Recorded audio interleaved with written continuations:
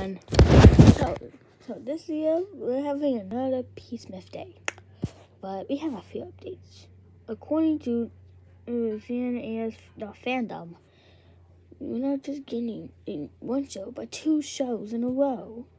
It kind of looks like Squid Babies is now a Peace-Myth Day related show,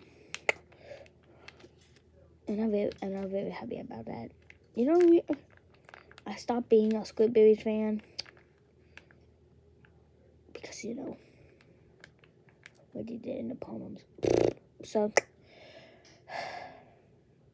they're lucky they deleted it. But the Black show is also returning too. But they're only doing 3.